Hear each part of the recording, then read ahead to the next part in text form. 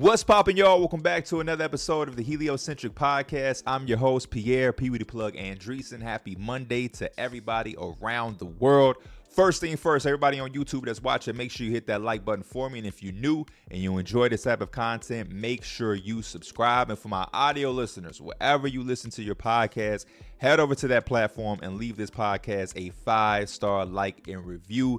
It is always much appreciated. For my basketball fans, we have a lot in store.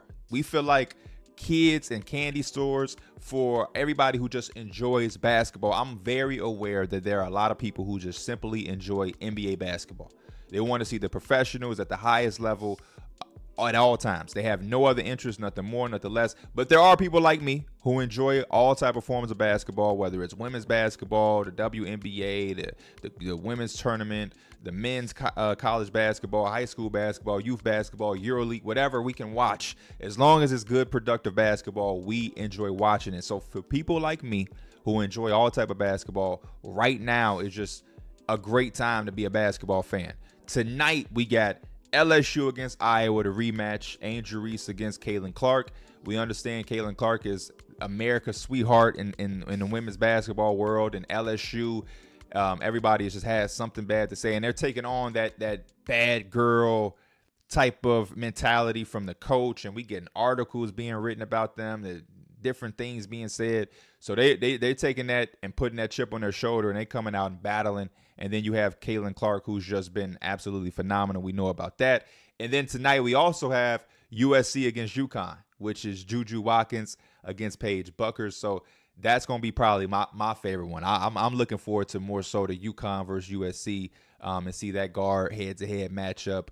You got the freshman against Paige, who's overcome some injuries and different things like that. I'm very excited for that. And then Saturday, we have the men's Final Four, which is going to be NC State against Purdue. And then also we have UConn against Alabama. If you know me, you know I've talked so highly about Nate Oates at Alabama. I'm just one of my favorite college coaches, if not my favorite college coach. Love what he does at Alabama. I love the offense they play with. Right now in the tournament, the defense has started to click. Obviously, that's how they got this far. And then more specifically, though, you got to talk about NC State and UConn. Like, NC State is why we love March. They are the Cinderella team in this. I believe UConn and Purdue are both number 1 seeds, and then you have Alabama, who's the number 4 seed. So you got 3 top 5 or top 4 seeds, and then you have an 11th seed who barely got into the tournament. Like, for those of you that don't know, the only reason NC State got into the tournament is because they won their conference tournament, right? So you got to understand, in college basketball, you have the NCAA tournament, which is the big hoorah. That's the big thing. That's the big dance. But before the NCAA tournament, you have conference tournaments. Every college is in a conference, just like the NBA has divisions or whatever. So you have the ACC, the Big East, the Pac-12, the Big 10, Big 12, the A-10. You have the Mountain West. You have the Ivy League, like the Horizon. There's so many different conferences. There's a bunch. At the end of every season, after conference play, which is where you just play the last half of your schedule, you're going to play different teams in your conference. It's all conference. And I think that's really because of a scheduling and a mapping out where you're playing all the teams around you, because mostly the teams in your conference, y'all are all in the same parameter. You get what I'm saying? Until, I guess, in the next year, you'll start to have Big Ten teams merging with Pac-12 teams. So you'll have a UCLA and a USC playing against Illinois. That's going to be, a little interesting to see. But for the most part, Duke and North Carolina are both North Carolina schools. NC State is a North Carolina school. They're all in that region of each other. So when it's conference play, you're just playing against all of these teams in your parameter, really. Then after that, you have teams going to a tournament of that conference, and you'll have the seeding based off how you played against the opponents in your conference. And then after the conference tournament, you go to the NCAA tournament, and you have certain teams who are automatic bidders. So if you're a top 25 team, you're probably automatically going into the NCAA tournament. If you're a really good team, you're automatically going. There are certain teams like NC State who had a rocky year but they played extremely well in conference play. If you win your conference tournament, you automatically go to the NCAA tournament. I don't give a damn if you won one game the entire season. You can go 1-27 in the entire year, but then you get hot in the conference tournament play and you win it all, you automatically go to the NCAA tournament. That's the story with NC State. NC State won the conference tournament. They beat Duke, they beat North Carolina, and then they beat Virginia in the championship game. And if you remember, Virginia was up 3, went to the free throw line. They make that free throw. It's a 4-point play with 5 seconds left, a 4-point game with 5 seconds left. They probably closed it out. They missed the free throw. Obviously, you know the rest of the story because NC State is here.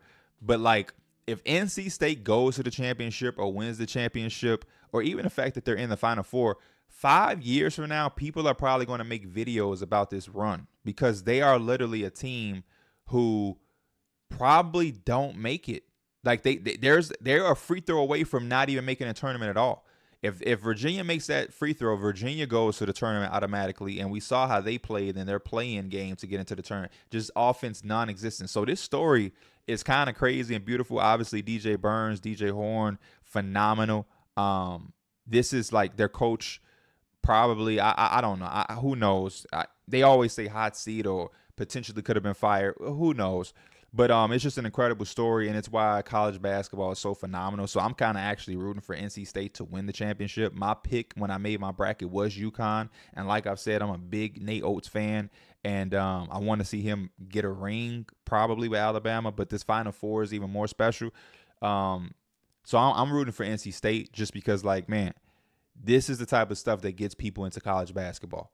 A team that barely made it, a free throw away from not making it.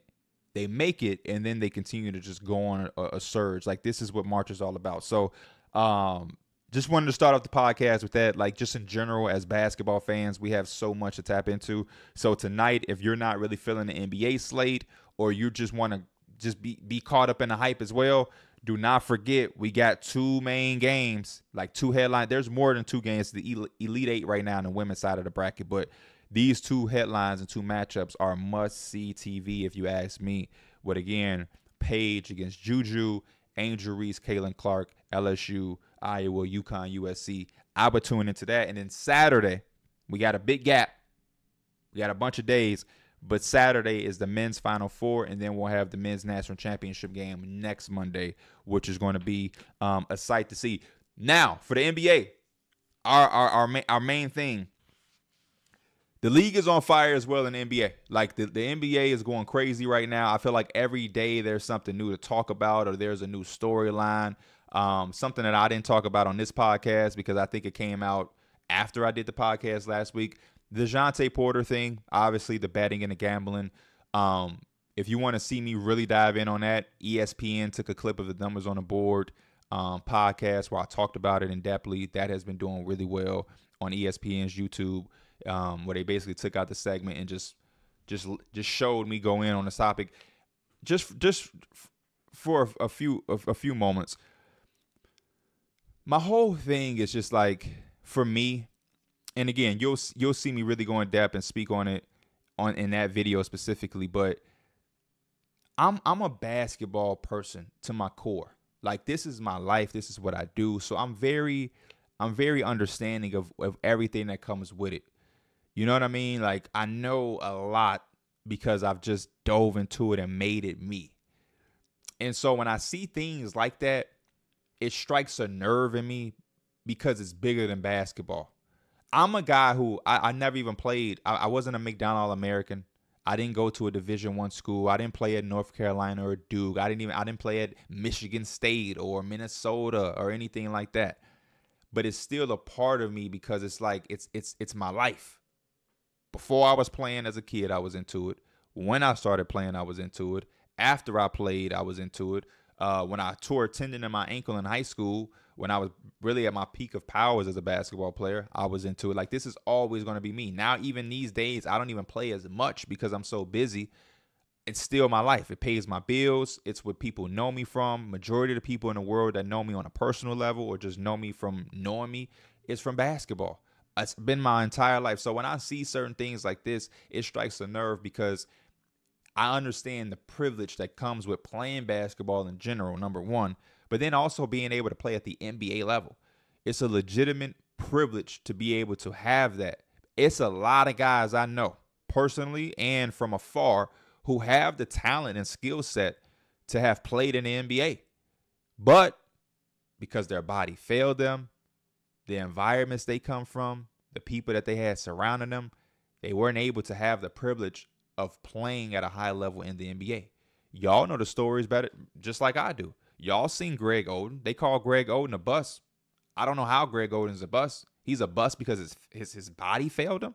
I don't think Greg Oden wanted bad knees.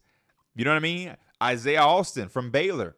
I don't think Isaiah Austin wanted the health conditions that ruled him to not be able to play in the NBA. I don't think Chris Bosh wanted the blood clot stuff that stopped his NBA career kind of early, even though he had a wonderful career. Thank goodness it wasn't cut too short.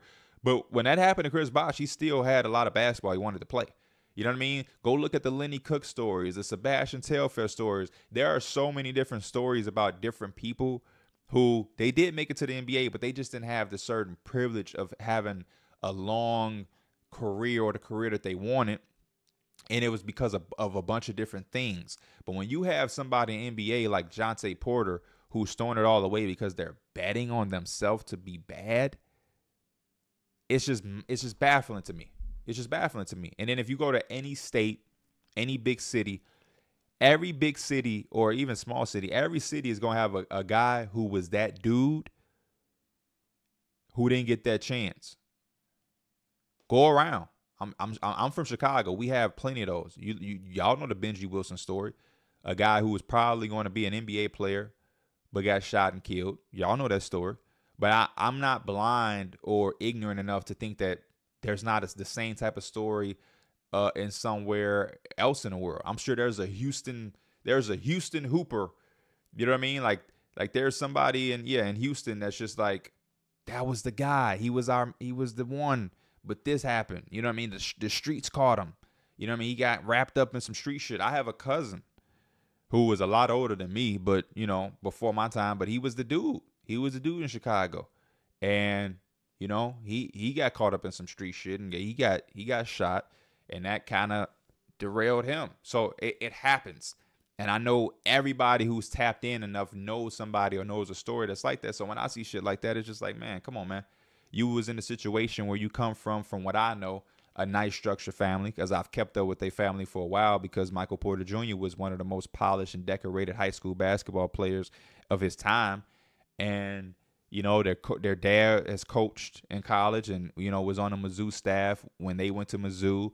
And they have sisters and other siblings who have played all type of sports in Division I. Their family is extremely decorated when it comes to sports. You know, they have a legendary family. So I followed them in their upbringing, and from what I've seen, because I don't know directly, but from what I'm seeing, they seem to have had their shit together and had some structure there to where this is kind of baffling. Even when you look at his brother, on the type of contract he is, and I'm not saying his brother's just gonna pay for his life. I think that's a misconception around like the world, where like if you have somebody in a good spot, it's like, man, why would you do that? Your brother got money. It's like his brother's his own man, which I understand. But even the salary and the money that you were making from just your playing, when you're able to pay your bills and sustain a life in this world that we're seeing right now, off of basketball, a kid's game, it's a blessing. It's a blessing. Even if you're not making a $20 million contract, if you are just able to say, hey, I have rent, I have a car or a car note, and I like some nice shit, and I'm able to afford that off of playing NBA basketball professionally or overseas, wherever, it's a blessing. It's hard out here for the regular 9-to-5 person. It is extremely hard out here. So for people to throw shit like that away, because they want to gamble and be greedy, it's tough. It's tough for me to watch. We see people do dumb shit all the time because they're just not good people, and that's one thing. But like greed is kind of mind blowing because it's like you're in a good spot. You're in a good spot. Things are going well for you in the grand scheme of things, but your greed is going to let you fuck it all up. Just simply having greed. And then the last thing that I'll say on it is like you're betting on yourself to be bad. That's the part that I think it's really hard for me to grasp. I'm such a basketball guy and such a sports guy because I love baseball as well. I like football too. I like golf because of the competitive nature. I still play 2K at 29 years old a lot because it's another outlet for me to tap into my competitiveness. And it's like I can't fathom someone betting on themselves to be bad. It's one thing to bet, but it's a whole nother thing to bet on yourself to be ass. I'm betting the under on myself. They are saying I'm going to score 4.5 points, and I'm going to make sure that I only score 2. I'm missing shots on purpose. I'm letting somebody score on me on purpose. I'm faking injuries. I always have respect for Pete Rose, and I hate that the MLB has banned him and did all that shit, won't let him in a Hall of Fame. But at least Pete Rose was betting on himself and his team to win. Pete Rose was not betting, oh, I'm going to strike out 3 times. Watch this, and I'm going out and just swinging at anything. No, Pete Rose was saying, hey, we win it, damn it. And I think that's a lot more respectable when you think about the competitive nature that comes with these sports than to just say I'm going to be ass and I'm going to lose on purpose out of the sake of fucking greed. The amount of effort and energy you put into that, you could have put into working on your damn game and maybe would have got yourself a long-term contract because the Raptors saw something in you. The Raptors saw something in him. Because it blew my mind when he was on the Grizzlies and then got another chance with the Raptors. Because based off what I had seen from him at the pro level, it hadn't been much. And he always had a nice game, but again, at the pro level, dealing with the injuries that he had a knee injury. It was just tough for me to imagine him coming back. And when I was seeing him get his shots, I'm like, okay, Jonte, okay. And then you throw it away for this bullshit. So that's my 2 cents on that. It just crossed my mind that I didn't get the chance to speak on it. Outside of that, other things around the NBA that we'll talk about real quickly before we get into the meat and potatoes of the show, which is going to be extremely interesting. And I can't wait to see y'all opinions and reactions and everything that y'all have to say in the comments to the main part. Embiid. Joel Embiid is rumored to be making his return sometime this week, potentially tomorrow, Tuesday, which would be phenomenal. This is going to be amazing. I think the Philadelphia 76ers obviously need this. The NBA needs it. I was a big believer that, hey, I'm skeptical of him returning at the start of the playoffs. Obviously, this is extremely close to the start of the playoffs, but it's not, the first time we see Joel Embiid is game 1 of the playoffs or shit, now that they fail the play-in. I think they have, 8, 9, 10 games left. This is a good cushion to get him in slowly. Start to have him get some real live game reps under his belt. You can do the minutes restriction or whatever. Start to try to let him get his win back under him. Get the team reacclimated to playing with him and having him on the floor because it's been a while. And I think you can ease your way into that and start to ramp it up the last 2 games of the season. And then, boom, you jump into the play-in, and now he's ready. He don't really have to knock the rust off in the midst of trying to make the playoffs. He has a good 9, 8 games now to knock that rust off, build that win back up, and then he'll be ready for the play-in for y'all to make a playoff push. And as an 8th seed, as a 7th seed out east, as a play-in team, bringing in Joel Embiid, that makes it extremely dangerous for the top teams. It makes it completely dangerous. I'm not saying that they're going to beat the Celtics. I'm not saying that they're going to beat the Bucks. I'm just saying it makes it completely dangerous. As a number 1 seed, as a number 2 seed, the last thing I want to see is Tyrese Maxey and Joel Embiid across from me as my reward from dominating the entire year. The Celtics have dominated the entire year. It would be a hell of a reward to say, hey, here, since you were so good in the first round, here's Joel Embiid. They might still win. They'll still be the favorite. But they're going to have to exert a lot of energy in stopping Joel Embiid and Tyrese Maxey. And usually when you have that first seed, the first round is supposed to, quote unquote, be kind of a bye. Something you can kind of ease through, get you ready, but you don't want to fight too hard. You don't want to have to bruise and bang. You don't have to go 6 games. You don't have to do anything like that. It's supposed to be a 4 to 5 game series. Then you're able to rest, relax, and get ready for the next round. The Philadelphia 76ers, they could beat up the Celtics or the Milwaukee Bucks. They might lose, but they'll still beat them up and make them a little bit more banged and bruised going into the second round, which is exactly what you want to escape if you're a top 2 seed. So I'm excited for the return of Joel Embiid. I wish we could have had him for the full season because the MVP race is going to be phenomenal. Shai Gilgeous-Alexander last night with the game winner over my Knicks. He's obviously in the running. Right now, I think I would have him either third or fourth. Him and Giannis third or fourth. That top two in this last stretch of games is really coming down to Jokic and Luka. The Mavericks right now, which we'll talk about, 7-game winning streak. We're seeing what Luka is doing. He's dominating. Jokic, the Nuggets at the number 2 seed, he's dominating in every game. I mean, he's having double-doubles, damn near triple-doubles in the first half of games. Same thing with Luka, but from a center perspective, it's just mind-blowing the dominance that Jokic continues to have on these games. But for the Mavericks to be as red hot as they are, and for Luka to look as unstoppable as he's looked, I mean, I don't know. I'm kind of hoping they move up a little bit more in the playoffs. I like the Clippers. I would love the Clippers to be able to get a home court advantage. But man, Luka has he's been arguably the best player in the NBA. It's really a toss-up between him and Jokic. You want to respect, it's no disrespect to Jokic. You want to respect Jokic, but this is the Luka we've all been waiting for, where the wins are equating the play and everything is kind of just lining up and going so well for him. And it feels like he has the best mesh of talent on his team that complements him and how he wants to play. And they're thriving. They're clicking and thriving at the right time. Like I said, we'll talk about them. They're on my list of scariest teams heading into the NBA playoffs.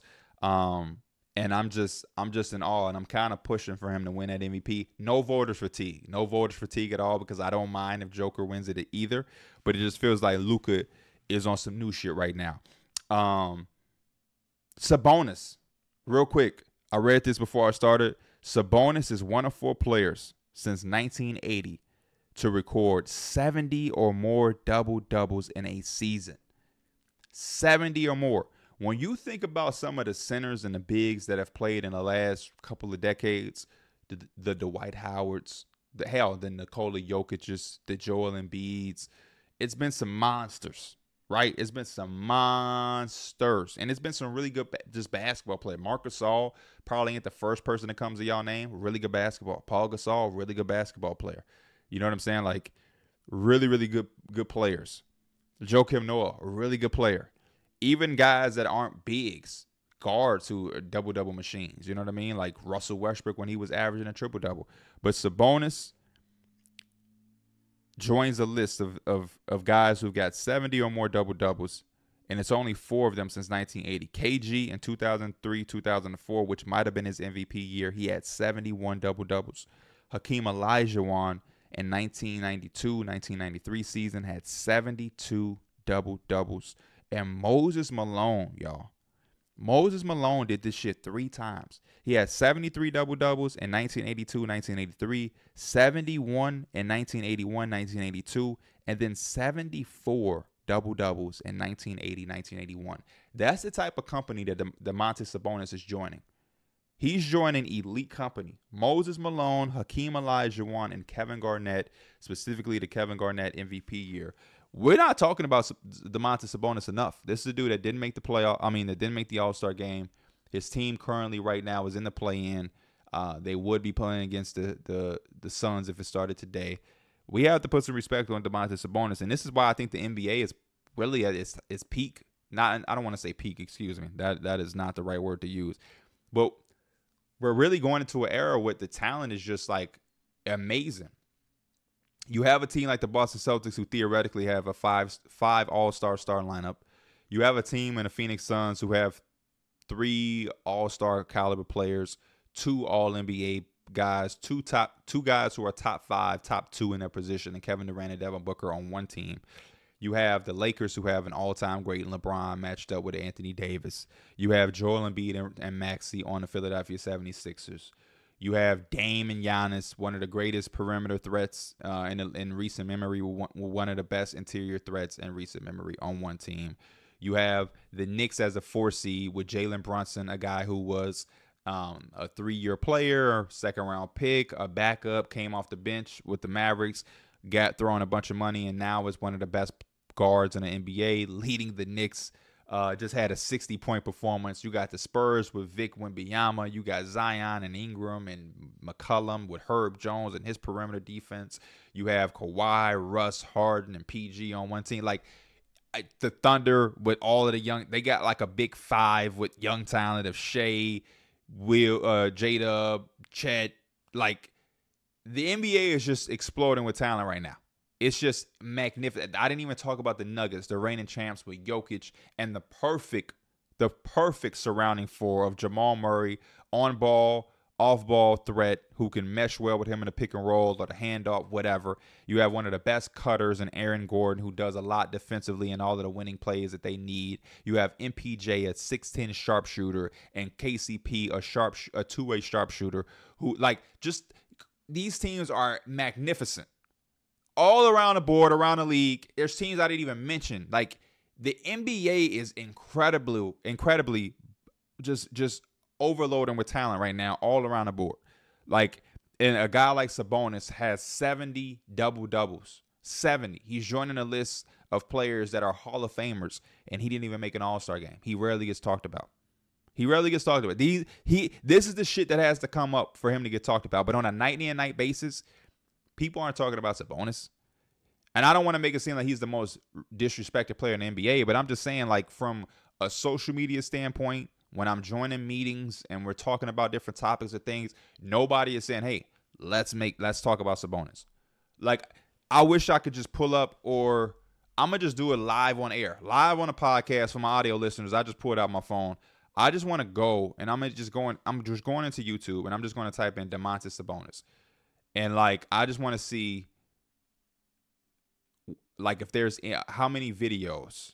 Because when somebody is having a hot surge or somebody's doing some crazy shit, you'll just see videos. And I've only seen two. So far. And it's not to say that nobody's making anything about Sabonis or anything like that. But now I'm seeing three. Okay. Somebody said the most disrespected NBA MVP candidate in league history. Sports Crunch. 47,000 views in 11 days. Shout out to them. But, like, yeah, I'm not really seeing too much. And that just goes into my point of people just don't talk about Domantas Sabonis enough. And that's a real. He probably should have had a little consideration in MVP voting. He will, I'm sure. They are in a play-in, but he'll probably get some 5th to 6th spot consideration. But shout out to Domantas Sabonis, man. I just think he should get taught. It don't even have to be the MVP voting or shit like that. But I guess it just comes with being a big, and he's a bruiser. It's not the most sexiest game. I've always been a Domantas Sabonis fanatic. That's just me personally. I love bigs who can pass, and I love everybody who goes against the grain. I felt like Domantas Sabonis really made a name for himself in the league with the Pacers in a time where everybody was trying to be unicorns. Everybody was looking for centers who's going to stretch the floor and shoot threes and space it. He was like, fuck that. I'm putting my elbow into your chest. I'm moving you. I'm grabbing 20 rebounds. I'm going to pass and get 6-7 assists off the elbow, handoff, screen hard, and I'm a dunk around the rim. You know what I mean? Like, and that just was phenomenal to me. So shout out to Domantas Sabonis. The Warriors done won 4 games in a row. 4 games in a row. They now have a two-game lead over the red-hot Houston Rockets. Unfortunately, they had their 11-game win streak snapped against the red-hot Dallas Mavericks and Luka Doncic. But the Rockets can potentially get some get back this Thursday when they play against the Golden State Warriors. That's going to be a really, really big game. The Warriors have the ball in their court.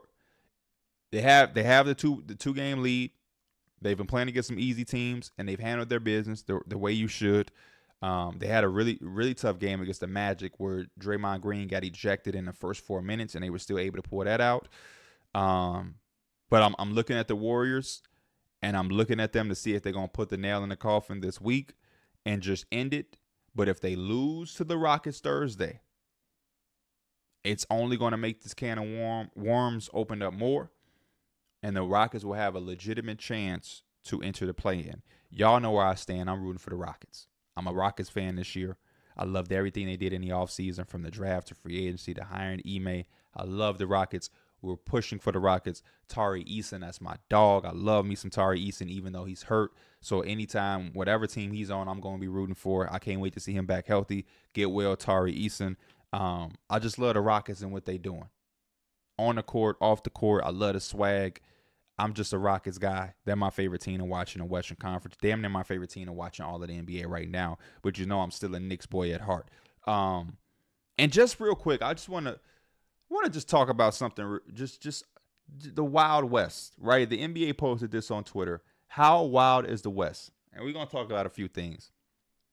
After last night, just one game separates the top 3 teams in the West. Again, number 1 seed OKC also clinched the playoff spot, jumps back to the top spot, which it last occupied on March 23rd. The Nuggets at number 2, starting the day in third. So yesterday they started the day in third. They ended, now they 2. The Wolves lost to the Bulls. That bumps them down to 3. Conferences were first introduced in 1970, 1971. Since then, the top 3 teams have been separated by 1 game or less this late in the year, just 7 previous times. So how close it is at the top between the Thunder, Nuggets, and Wolves, it's only ever been that close this late in the season, 7 times since 1970. So again, like I was mentioning earlier, with all of the different players on all the different teams, when we talk about parity, this is it. This is it. You got to understand, parity ain't been like this in a long time. We need to enjoy. Like, I'm getting up and making this video on a Monday on April 1st. April 1st is usually a time where it'd be hard for me to squeeze out an episode on a podcast, because it's like, okay, we got our top teams locked in. We got the bottom teams locked out. What do we really talk about? There's not really that many rumors. There's no drama. There's nothing important. People are probably going to start resting. But now it's kind of the opposite. The top teams aren't locked in. The bottom teams are locked out for sure. But then you also have teams that is like, are they going to rest? Is he not going to rest? Is this team going to try to play that team? This team is only 2 games back. They play each other next week. It's all over the place. This dude, Jalen Brunson, just had 60. Luka is going crazy. I just don't, you know what I mean? Like, I'm not trying to take a season like this for granted because of the way the NBA is, and the NBA moves so fast. Another year or so, and we could have another juggernaut of a team. And it's like, oh shit, we know they're gonna run away with the West, so we know they're gonna run away with the East. We can pencil them in the finals. Kind of how it was when we had the Warriors versus Cavs, where year in and year out we knew what our finals was gonna be. I'm trying to take this in as much as possible of not knowing. There's, we just have this uncertainty of like who's gonna do what, who's gonna play where, who's gonna make it out of what. We have our favorites and the teams that look the best, but everybody is kind of good right now. The number 4 Clippers. They keep their 2-game lead in the standings over the surging Mavs. The Mavs jump to 5. After sitting in 8th on March 16th, the Mavericks win over the Rockets, tied them with the Pelicans at 45-29, with Dallas taking the tiebreaker to move into the 5th seed. The number 7 Kings, Sacramento moves into a tie with Phoenix, but owns the tiebreaker. The Kings sit 2 behind the Pelicans in 6th.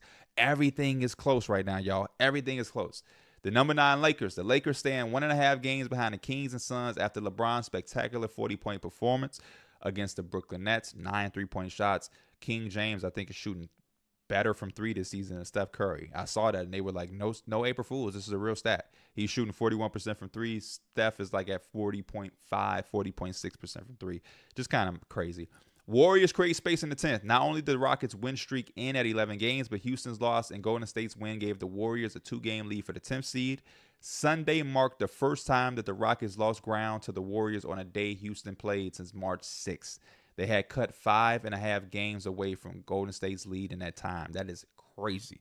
And then last but not least, the Dubs and Rockets meet on Thursday, giving Golden State a chance to add another game or Houston to make another jump. So, again, what I said before I read off that, another way for the Houston Rockets to gain ground or for the Warriors to kind of continue to separate. The league is on fire. The MVP race is outstanding.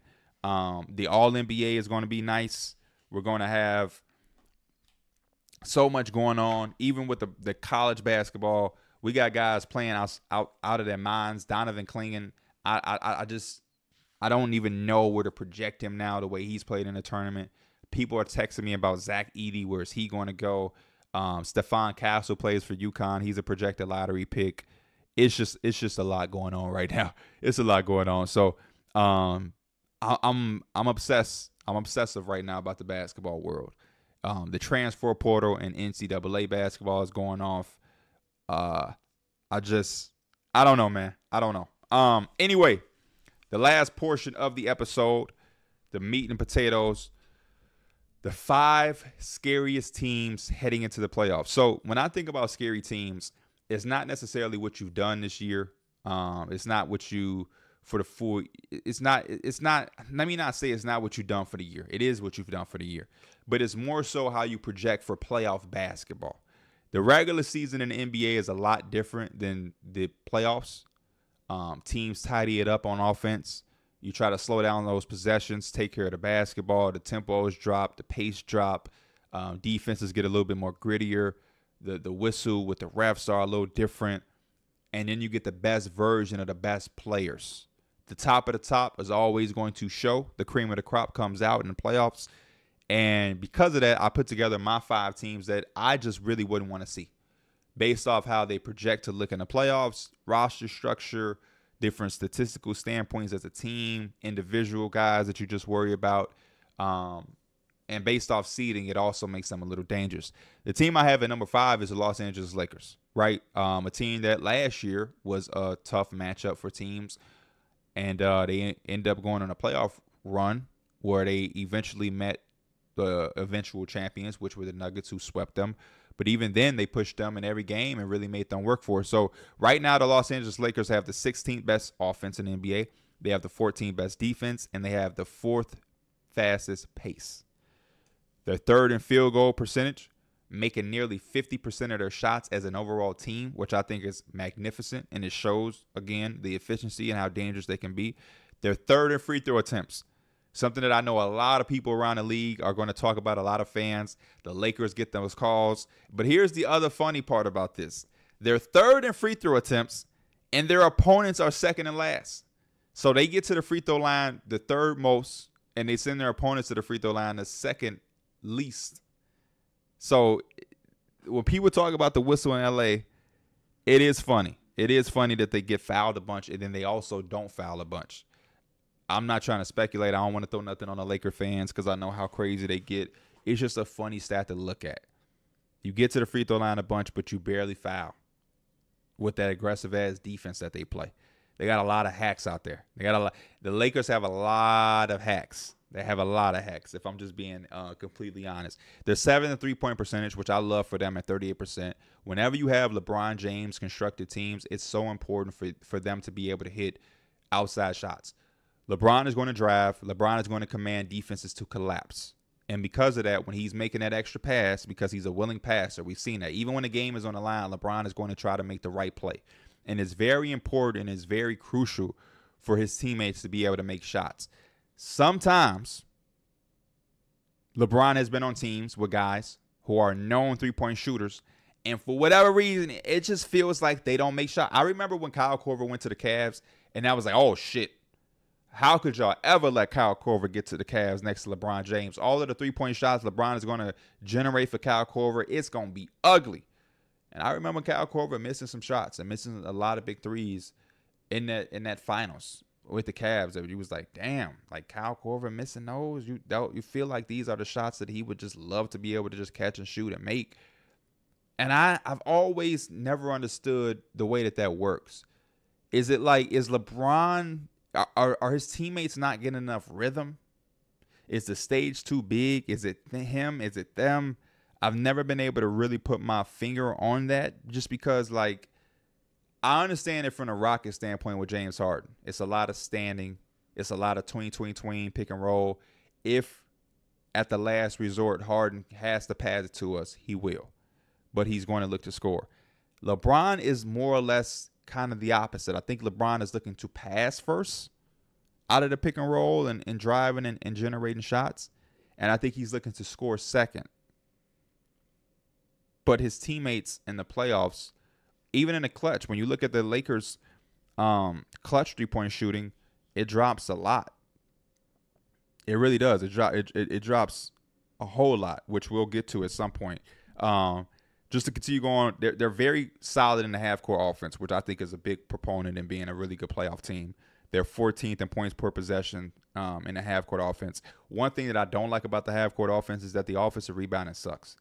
They have nobody that, like, it's bad. And I just think that when you have as much size as they have with LeBron, with AD, with Rui, Jared Vanderbilt when he's healthy, even the minutes that you get from Jackson Hayes, Christian Wood, potentially, like, for them to be as bad as they are, I just don't like it. They need second chance points and second chance opportunities in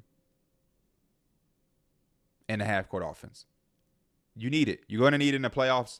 And when you play against a team like potentially the Thunder, they could get matched up against the Thunder in the first round. I think the Thunder can at times be vulnerable on the glass. And your advantage, don't get me wrong, the Lakers are a really good defensive rebounding team. They close out possessions. They clash the glass. They are phenomenal there. But on the offensive side of it, you need to be able to send guys to that glass if you're going to play a vulnerable OKC in the first round. You need to be able to have guys that take advantage of that. If you're leaving points on the board off of second chance opportunities, you're probably not going to get that far, especially with a half-court offense that's essentially average. Essentially, it's just average. What I do like about the Lakers, though, is they have LeBron James, like one of the best weapons you can have when it comes to playoffs. And LeBron James right now is the league leader in scoring in the fourth quarter, scoring 8 points per game in the fourth. And that is probably why the Lakers are second in scoring in the clutch. And in a clutch time, the Lakers are averaging 2 points a second. They getting the job done in the clutch. So when the game slows down, when the game is close in the playoffs or in the play-in, I got faith in the Lakers to pull through. Because as a team, they're clutch, and they have the highest fourth quarter scorer in LeBron James, who's also going to do his shit in the clutch. And then they also score in transition. They're fifth in transition scoring. They're fourth in post scoring, which, Anthony Davis, LeBron being able to get touches there. They're eighth in scoring off cuts, which means they have some movement. And then again, they're 38% from three on catch and shoot threes. So when you think about the drives that they're going to have from LeBron, you think about the post-up scoring, which is, like I said, fourth in the NBA, which could command double teams.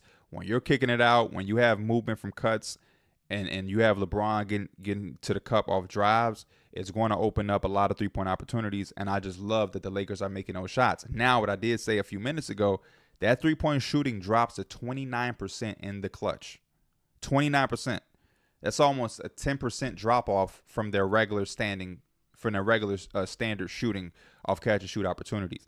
That concerns me a lot because, again, LeBron is a make-the-right-play type of player. So when the clutch, you're playing in a play-in against, right now it says the Warriors, you're playing in the play-in, and if you win that, you have to play another game. So the Lakers would have to win 2 games to make it to the playoffs. They'll play the loser of the Kings Suns. It's 2 games where you're probably going to have some clutch. It's going to be some clutch time on both of those games, probably. And LeBron is going to have the basketball because he's the top fourth quarter scorer in the NBA. Teams are going to be aware of these numbers, just like I have access. They have access as well. They're going to game plan around it, and the game plan is going to be to stop LeBron and make somebody else beat us. And the shots LeBron is going to generate are going to be catch and shoot 3-point looks, and it's going to be up to Austin Reeves to knock him down. D'Angelo Russell is going to have to knock him down. Rui Hachimura might have to knock some down. Cam Reddish is going to have to knock some down, especially guys like Cam Reddish and Taurean Prince, because those are the guys that defenses like Golden State are going to say, hey, D'Angelo Russell, we've seen him make big threes. He did it against us. We've seen Reeves make big shots. Let's make Cam Reddish make some shots. That's probably going to be the game plan. Let's make Taurean Prince make some shots. If Jared Vanderbilt is going to be healthy and playing, then he needs to make some shots. If Gabe Vincent is going to play minutes, he's going to have to make some shots. So that's my big thing that I'm watching out for the Lakers. But other than that, I just love the way that they shape up. The fact that they can go out and get stops, because defensively they got a lot of size there. They obviously don't have that necessarily great point of attack defender, especially not having Jared Vanderbilt. Hopefully he'll be healthy and ready for that. I think he is projected to be ready at 100% then. You'll have that option there. Obviously, we know what Anthony Davis does as the backline defender. And as a team, they defend really well, which allows them to get out and transition and get easy buckets. Because they are so limited with like isolation guys and ball handler guys and different things like that, it's going to run through Bron and D'Lo. I like being able to get out and get easy buckets. That's one of my favorite components for really good teams. Being able to score in transition, being able to get it in half court, being able to control the glass, being able to limit 3-point shots, being able to make 3-point shots. These are all a recipe of things that the Lakers have to their advantage, while also having LeBron James, who coincidentally is the fourth quarter league leading scorer right now. And they're just phenomenal in the clutch. Phenomenal. And when you're going to have to go through 2 games to get into the playoffs, you're going to need some clutch genes. And for them to have that 4th pace, I do want to see them slow it down a little bit because I know the Lakers can be a little itsy with the ball and they can turn that ball over a lot. And some of that may have to do with the pace. But other than that, I mean, I'm really liking what I'm getting from them. The ISO scoring is 13th in the NBA, by the way. They're getting 6.8 points per game in isolation scoring, which actually isn't as bad. You know what I mean? Like, that's really good for a Lakers team when you think about it. 13th in isolation. I'll take that from this Laker team. So shout out to the Lakers. They're my number 14. I look at their route. I feel like they can win against the Warriors. That opening play-in game, I would probably put my money on the Lakers. After the All-Star break, I thought by far it would be the Warriors. I thought it would be the Warriors, hands down. I thought they would probably be one of the best, hottest second half teams of the league in the entire league, and I thought that they would probably even make a push to not be in the 10th seed. But I was wrong. Draymond continues to have these ejections and technical fouls, and he's getting into shit with people. He got into the little skirmish with Grant Williams, and I understand. You got to stand up for yourself. You can't let people do whatever and just not be yourself. Draymond has to be Draymond, but I think Draymond also has to be just a little bit more aware of everything that's at stake and everything that's on the line. Y'all have a chance to potentially miss the playoffs.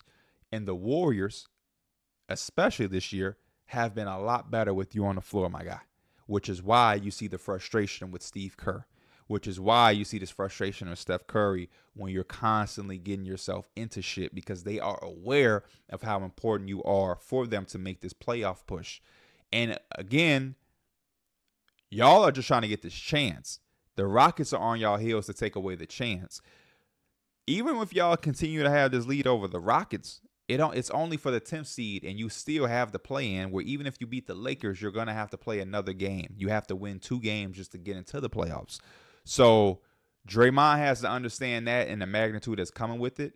But as of right now, because of that and because there's not really that much trustworthy people on that roster outside of Steph that I feel confident in, Steph and Kuminga. And I mean, I guess because it's going to be the playoffs and a play-in, you have to believe in Klay. He just knows how to get it together. But Andrew Wiggins, I'm not really afraid of. Draymond Green, I mean, he makes them better. But if I'm the Lakers, am I really worried about Trace Jackson Davis? He's a really good player, but I got Anthony Davis. You know what I'm saying? Like, I don't know. The Warriors just don't have enough right now, and they really have to rely on Steph Curry and his magical games. And again, if you're the Warriors, the one thing you have on your side is that Steph Curry is always up for a magical game. But if I'm the Lakers, I like my chances against the Warriors in a play-in game.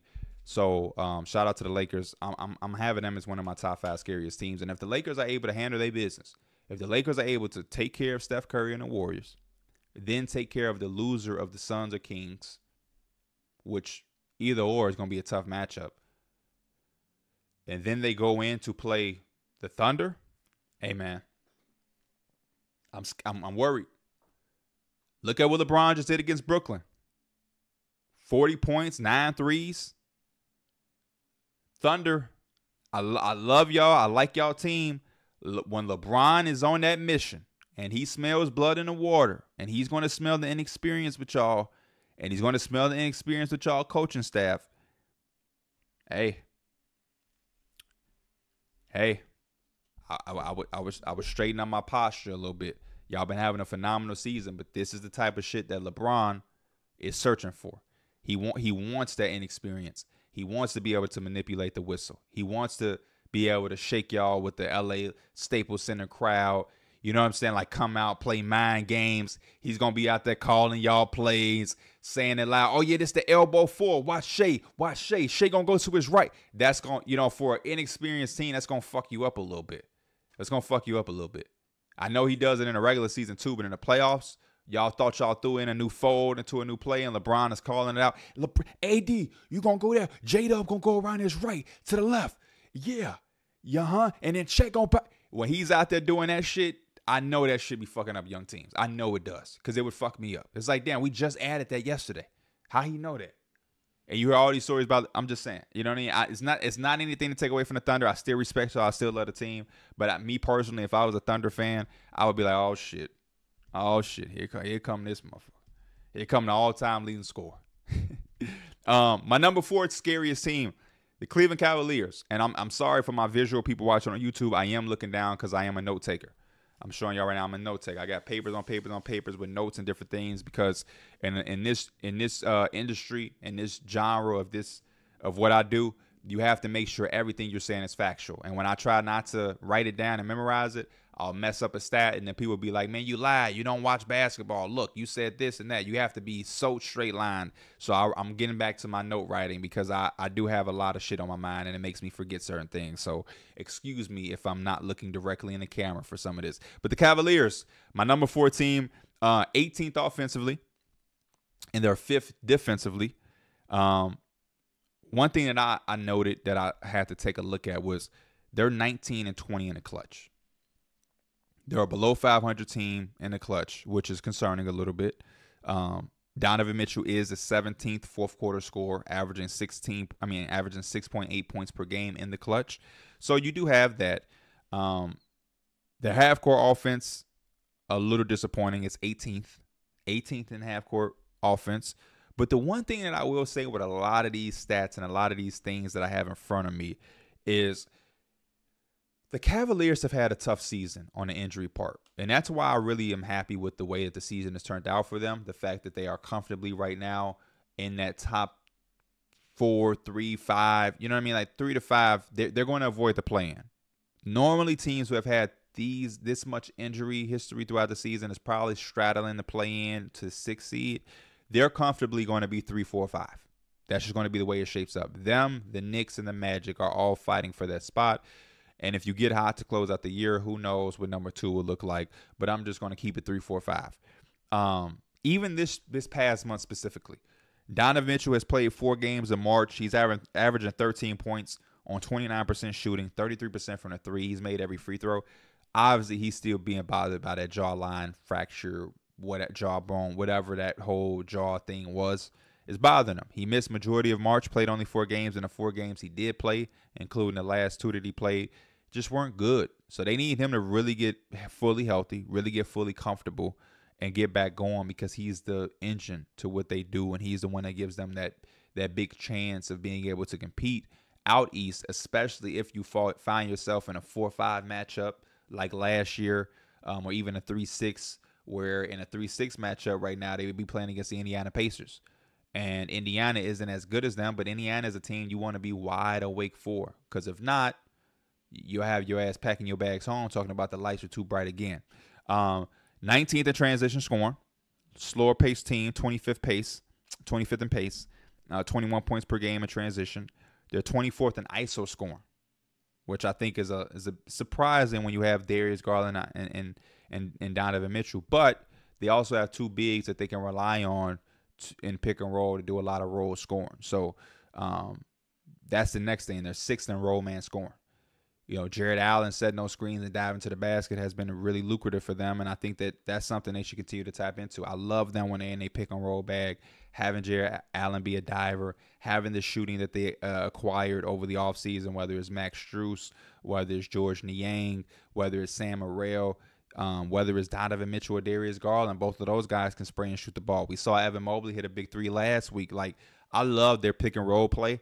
And it's no surprise to see them 6th in roll man scoring, 30th in post scoring. I think that's nice for them. I don't want to see them scoring in the post, but it will be something that you have to look at when it comes to half court scoring for the playoffs.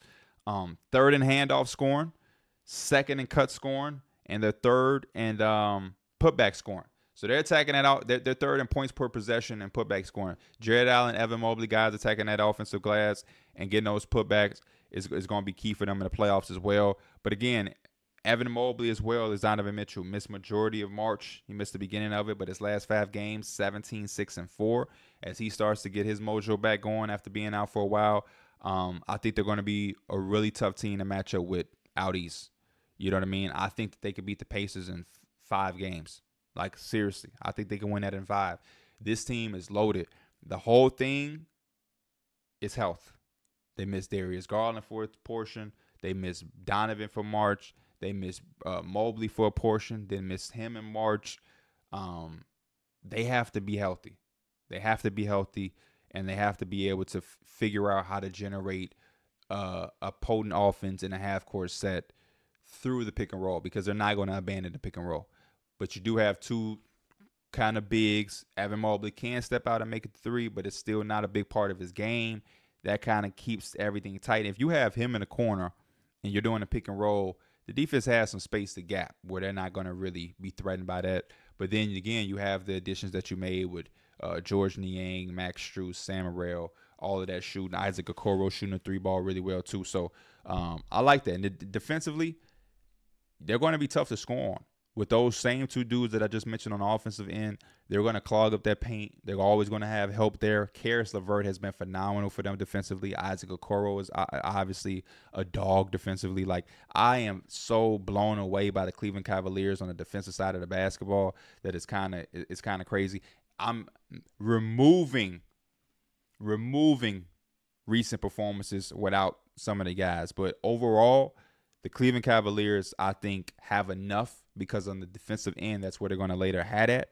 And you're hoping Donovan Mitchell for the playoffs is at full strength and is ready to go. And I think him, Garland, the pick and roll play surrounded by the shooters, they will have enough offense to maintain themselves in a series against a Pacers, against an Orlando, even against my Knicks. I think the defense is where they lay their hat at, and they can get by on offense. And Donovan Mitchell is known as a playoff riser. So as long as he's healthy, you can count on him playing irregular at a high level. And that should be enough to propel you for a playoff run. If everything ties in, everything ties right, I'm looking at the Cavaliers as one of the most dangerous teams that you could face in the Eastern Conference.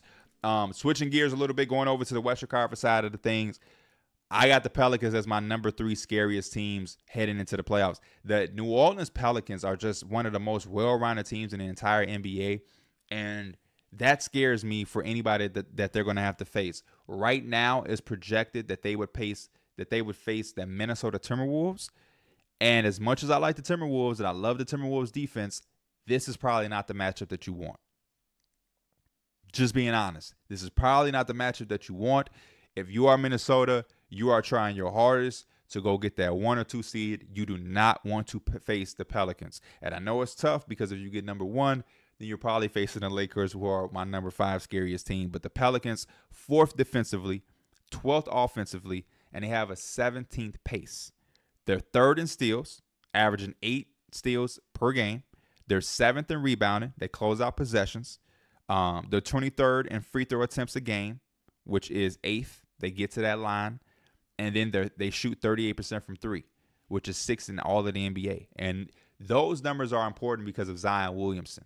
So you're trying to figure out ways to stop and limit Zion Williamson. He's just going to continue to attack.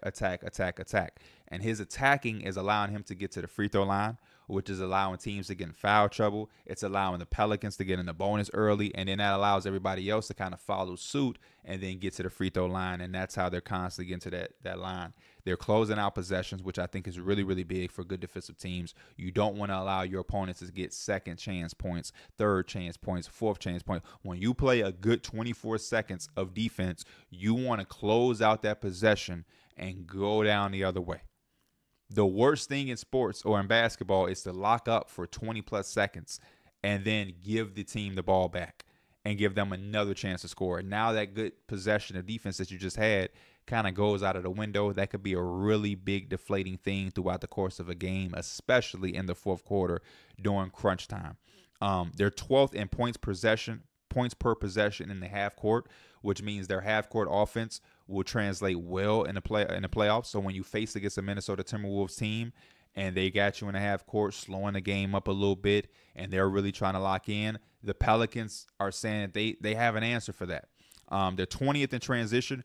I wish they had a little bit higher than that with some of the athletes that they have and some of the because they are one of the league leaders in steals per game. You would think that would just cause them generating transition looks easily because they close out possessions and are one of the best rebounding team. Again, you would think that allowed them to just get right into transition buckets. But I would prefer the Pelicans to have more of a half-court offense that's effective than relying heavily on a transition. Because though they do have some athletes like Trey Murphy III, Zion Williamson that can get out, even Herb Jones I think is a transition athlete, you want to be able to have your half-court threats largely having a rhythm. You want CJ to find a way to be effective. Brandon Ingram is more of a half-court offensive guy. And Zion being effective in a half-court play is such an important part in all of their offensive scheme because, like I mentioned, him driving is going to make defenses collapse and it's going to allow those three-point looks, and you're making 38% of them, to open up, and it's going to allow you to put teams in foul trouble and allow you to get to the free throw line.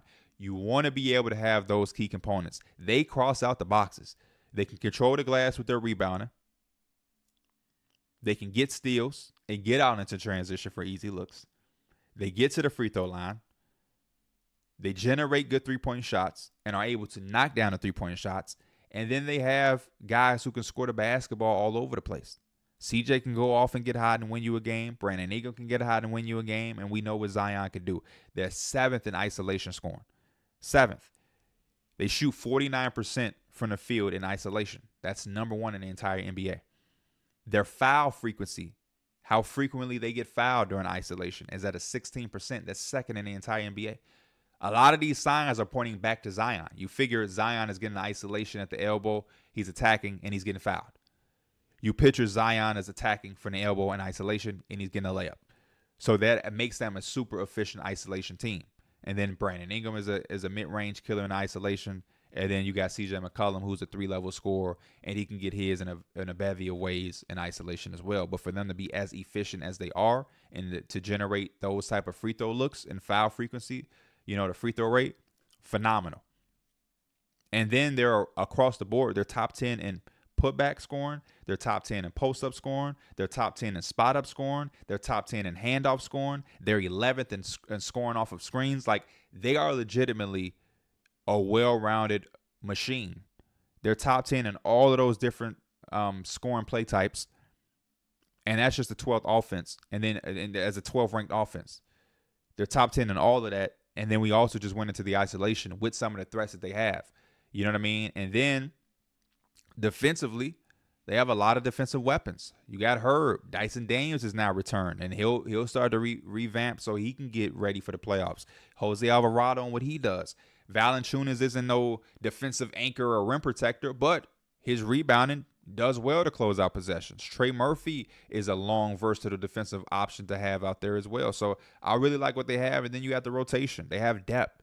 They have CJ, Herb, B.I., Zion, and Val as the 5. Then off the bench, you got Murphy, Alvarado, Najee Marshall. You got Larry Nance. You got Jordan Hawkins. Like I said, Dyson Daniels is back. You got my guy, Matt Ryan, who can come out and just shoot some threes. The only concerning thing I have to say about the Pelicans, as them being my 3rd scariest team heading into the playoffs, is the clutch numbers. They're 12th and 14th in the clutch. They're 27th in scoring at 6.9 points per game in the clutch. They're 30th in games played in the clutch, which it's a pro and a con. That means they handling their business, but that also means that to times that they do play in the clutch, it hasn't been that pretty. And then that 3-point percentage, that's 6th in the NBA at 38%, it drops to 24% from 3 in the clutch. That's tough. Those are tough numbers to have in the clutch time, because you have some viable options. You know what I mean? I'm just thinking, like, why we just get Zion that ball at the elbow and we get to it. We get to it. The one thing I will say about some of the clutch numbers, they are 8th in opponent clutch scoring at 7.7, which is good defensively, but even at that defensive level in the clutch, that still outscores them. 7.7 is good, but it outscores their 6.9. So they're still getting outplayed in the clutch time, which is why they're 2 games below 500 when we come to the clutch. But again, they are a team that I would be afraid to match up with because of what they can do defensively, because of all of the versatility that they have. with Brandon Ingram and Trey Murphy and Herb Jones. Herb Jones is a point of attack defender. They can close out possessions. They can get out in transition. They're going to generate steals with Alvarado and Herb Jones. Trey Murphy can get out and dunk. He can knock down threes. Jordan Hawkins can hit threes. Matt Ryan hit threes. CJ McCollum, isolation, Brandon Ingram. Like, they have so many different ways to beat you and to control the game. And if I am the Timberwolves, that scares me a little bit. That scares me. Or if I'm the Clippers, who they've gave the Clippers fits all season long. And it's going to be tough. I'm interested to see the matchup against the Minnesota Timberwolves, because how is the Rudy versus Zion matchup going to look? And I'm not even saying that they're going to be matched up together, but like, how is Rudy's shot blocking going to impact Zion, especially when they have Valanciunas there, who's also going to be around the paint and can clog it up. We know Valanciunas could step out and hit a shot, but for the most part, Rudy being matched up onto him is going to allow him to be there for those drives that Zion has. So I'm looking forward to that matchup if it can happen. Down to the last two scariest teams going into the playoffs. We're an hour and 5 minutes in. The New York Knicks are my number 2 team. We're 10th offensively right now. We're 9th defensively, and we've had the second best defense in all of March. We were phenomenal in March. We were shutting teams down, and we also played with the 30th pace. I love that for us because we grinded so much and on a defensive end that we have to play at our own pace on offense, and it's a way that allows us to not allow Jalen Brunson to get ran down during the course of games. Just play at a slow pace, bring it up slowly.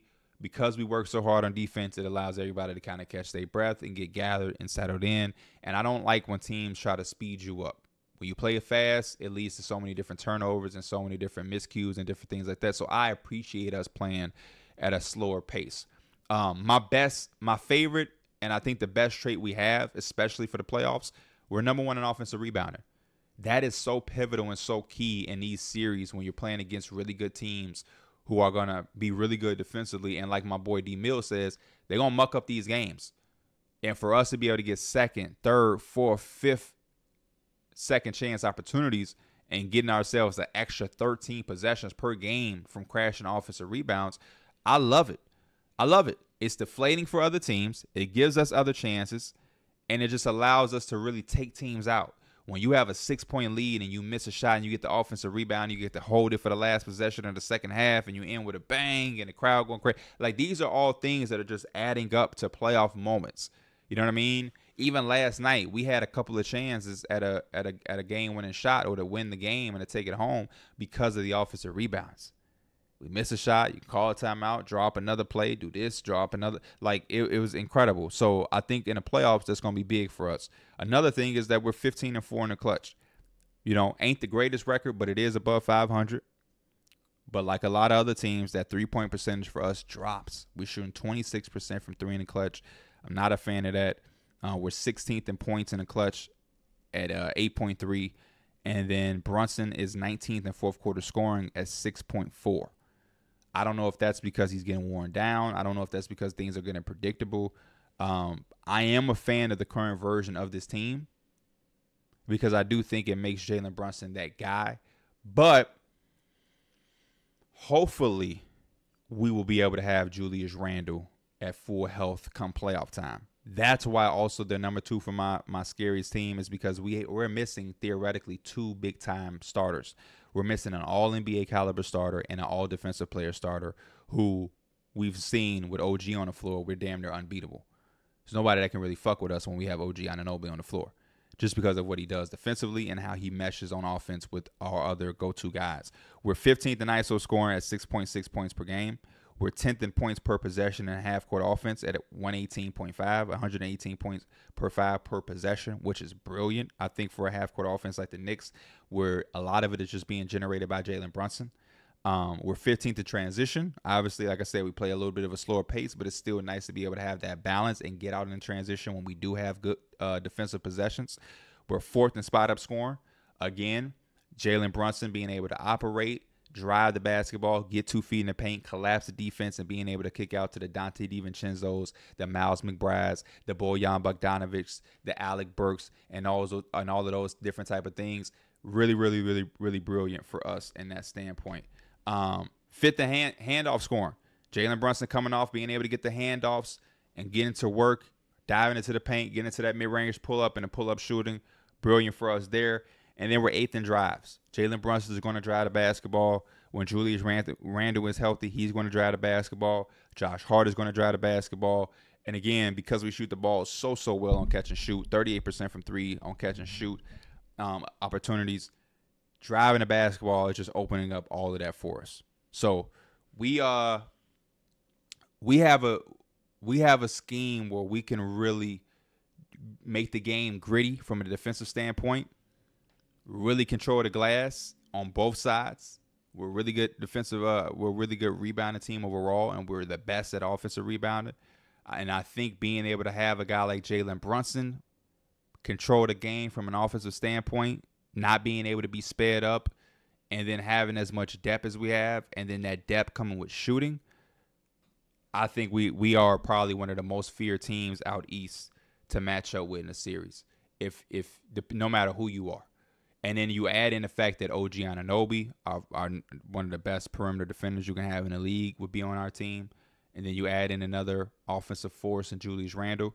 Dog, full health Knicks you do not want to see. We get gritty, we get dirty, we get feisty.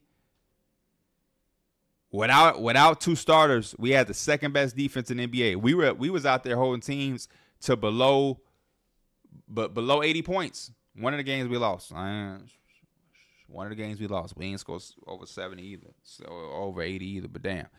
We did that twice, by the way. We lock teams up. That's what we do. And because of the offensive firepower we have from Jalen Brunson, I got faith in us to be able to close it out. Again, the clutch numbers, they aren't the worst, but they aren't the greatest either. And I think we're going to need a little bit more variety of looks and plays. Even against OKC, it was nice that Jalen Brunson was able to make plays and different things like that. But you could see in that game and in the Spurs game where he had the 60, it's tiring. It's tiring and it's predictable. So defenses are kind of just ready to throw everything at him, and it's kind of too much to put on one guy down the stretch of games like that when he's already led us through the entire way. Somebody got to be able to step up and make shots, especially off that bench. I want to see some games from Alec Burks where he's able to alleviate that. I think Miles McBride has done a good job of that in March, where he was just stepping up and having big performances. Dante DiVincenzo with his three-point shooting.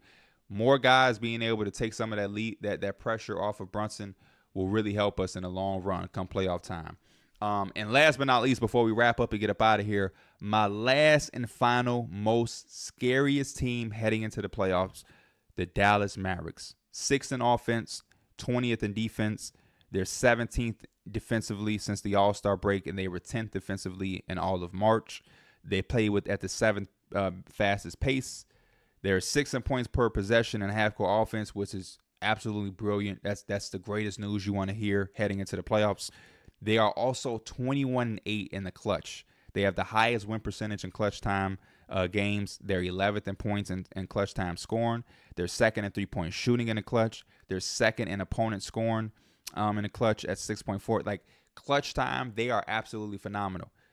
They want to be in clutch time. Like, their numbers are so brilliant that they're looking to make the game a clutch time situation, because defensively they're there. Offensively, defenses have no answers for what they do with Kyrie and Luka Doncic. And going on top of that with the clutch time scoring, they have 2 top 10 fourth quarter scoring leaders. Luka is the 5th leading scorer in the fourth quarter at 7.5 points per game, and Kyrie is 10th at 7.1 points per game in the fourth quarter. So just off 2 of your guys that you have, you're averaging 14.5 points in a fourth quarter just from 2 guys. They're the only team with 2 top 10 guys in fourth quarter scoring. There's no other team that has the top 2 scores in the fourth quarter in the top 15. You have to get to the top 20, and you got Embiid and Tyrese Maxey, and that can be a little scary because obviously Joel Embiid has missed a lot of time. So Kyrie and Luka Doncic, with the overall performance of the team and the clutch, I mean, this team is phenomenal. This team is as good as it can get. They're also second in isolation scoring. They give you 12.5 points per game in isolation. They're second in total isolation or isolation frequency. Again, Luka and Kyrie. They're ninth in transition scoring. So as good as their offense is in the half court, they can also get out and run with you. They're eighth in pick and roll scoring, which is no surprise there. They're shooting 47% from the field in pick and rolls. They're number one in loose ball recovery. They're fourth in screen assists. This team right now, they don't really lack much. And because of the moves that they made during the deadline, they have depth. I saw a game where Exum against the Rockets, Exum hit some threes. He's had some performances. He don't shoot too many, but when he does, he's shooting better than 50% from three. Kyrie Irving can take over a game. We saw the game-winning shot he had against Denver. Luka just took over the game last night against Houston. That's no surprise. He's been doing that all season. You got Lively and Gafford, front court depth, who both play well with Luka, but the pick and roll and the dive and scoring and the lobs, and even getting second chance points. You got P.J. Washington and Maxi Kleber, who on any given night can make 2 to 3 threes out of pick and pop or catch and shoot. Tim Hardaway Jr. is phenomenal on catch and shoot threes, and he can turn a series around with his 3-point shooting if he get hot at the right time. They're getting Jaden Hardy a little bit more comfortable coming off the bench. Josh Green should be returning soon. Like, the Dallas Mavericks have a lot going on, and they have a lot to throw at you. And like I said, defensively, they keep climbing and climbing and climbing at the right time and starting to click on that end. They guarded Houston so well with knowing how Jalen Green has been performing. The defense they gave him was super respectable. But also it limited him and it stopped him. And it allowed them to snap a red-hot Houston Rockets. They really dominated that whole game through, and the Rockets had no answer for Luka. And there is no team that's going to have an answer for Luka. And based off everything that's in front of me, not only is it just Luka, it's the full team. You know what I mean? Like, Luka is a big part of this for sure. Not arguing that at all. But when you have 2 top 10 fourth quarter scorers on your team that can combine and give you 15 points a night in the fourth quarter between just them two, how do you stop that? How do you stop? No wonder they're the number one team in the clutch. No wonder. You got a team that can score in transition, team that can score in offense, team that can score in pick and roll, team that can score in isolation, team that can score on catch and shoot threes, team that can score at the from the elbow, team that can score. I don't know. This team can score everywhere, man. I like. And then they do the little shit. Number one in loose balls recovered. I just did not expect the Mavericks to be in there, but maybe that's because I'm not a Mavericks fan watching every single game that they play. And then fourth in screen assists. You know, they're just a very well-rounded, dangerous team. They won 7 straight. They're matched up to play against the Clippers. We know how Luka loves the matchup against the Clippers. For whatever reason, he is looking at the Clippers as food. That's a matchup that I'm scared of if I'm LA. I'm scared of. We're treading in the wrong direction. We're giving up around 40+% from three on any given night right now for the Clippers. They just have abandoned the 3-point line. They can't guard that at all. And you're potentially going to match up with a team that's red hot, and they're going to generate all of these 3-point looks with Luka. You're going to have to send help at him. And all of the three, he can make the right pass. If you gotta face the Dallas Mavericks, you are your favorite team. Good luck to you. But they are my number one most dangerous team. And Luka Doncic may be on his way to winning his first MVP. Long awaited. I've been picking him as my MVP favorite the last 2 or 3 years. Maybe this is finally the year. I don't know. But I appreciate everybody that stayed. We have a full 1 hour and 18-minute podcast, a full basketball talk, NBA, college, women's college. Hopefully this is enough to hold y'all over till y'all get to y'all games tonight. As always, I appreciate everything. I want to know y'all feedback, concerns, whether you're a fan or a potential opponent of one of the 5 scariest teams I have heading into the playoffs. What's your thoughts? Is there a team out there that you fear that I didn't mention? If so, let me know and let me know why. As always, I hope y'all have an incredible week. I will see y'all next week. This is the Heliocentric Podcast. I am Pierre, Pee Wee the Plug Andreessen. I'm out. Peace.